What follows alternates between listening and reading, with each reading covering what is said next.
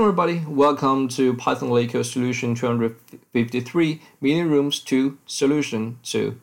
So in the last video we have talked about how we can solve this by using heap.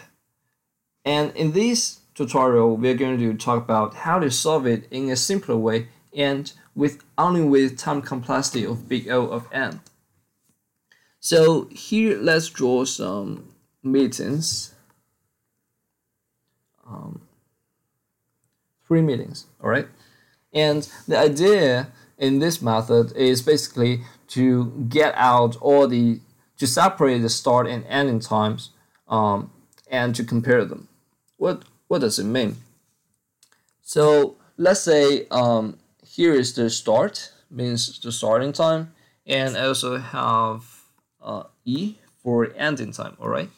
So for the starting time, I'm going to get all of them, which is 3 meetings here. All right, so I got the starting time for 3 meetings.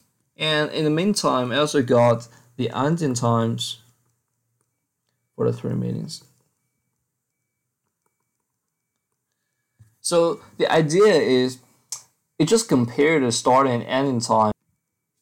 So the algorithm is first, it would do for example, I in range of s, let's say s of length.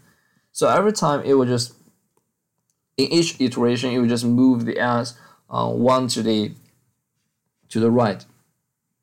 And the ending index for ending time, it will just, let's say, index, it will start at 0, all right? So as long as this starting time is larger or is smaller than the ending time, then the rooms, let's say the room is initialized as 0, then the room will plus 1. So if s smaller than e, then room will plus 1. This is because if your starting time for a room is actually smaller than an ending time, so the ending time is actually the ending time for the previous meeting, and if you start earlier, then of course there will be a clash here, and therefore here we have to add the rooms by 1, all right? However, if s is larger, or actually we can just use else here.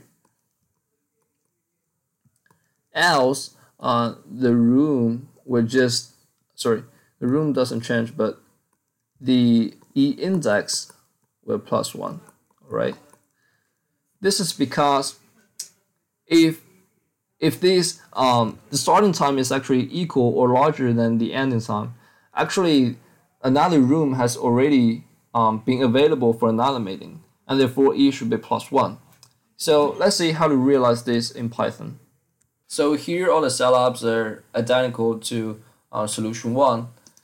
So here the first thing I'm going to do is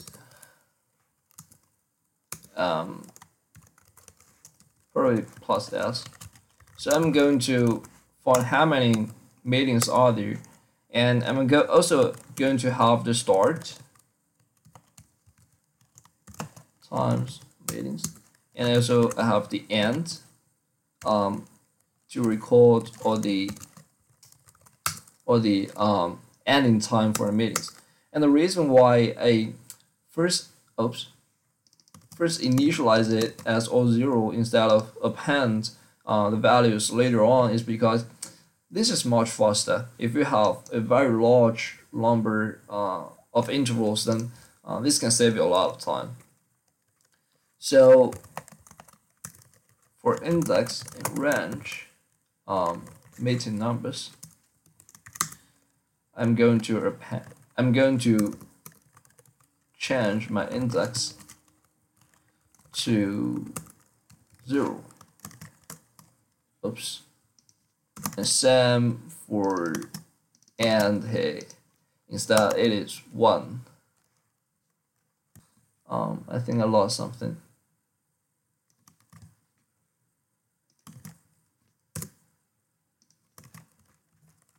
All right. So now we have got all the starting and ending times for each meeting. And what we need to do next is we have to sort them.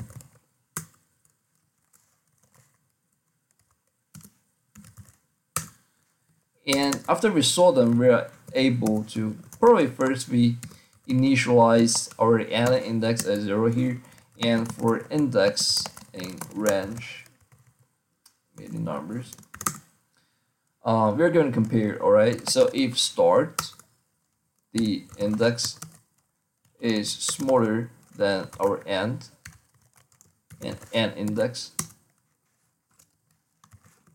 we're going to plus rooms by 1. Otherwise, we're just simply add the end index by 1. And I think here, all right. And last but not least, we just return the rooms here.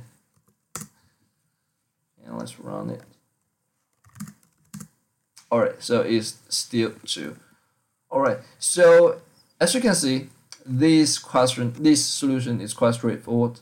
The sort actually takes big O of n times log n, and however for the iteration here is just basically big O of n. So this is quite straightforward, I would say, and I think largely this question is simpler compared to solution 1.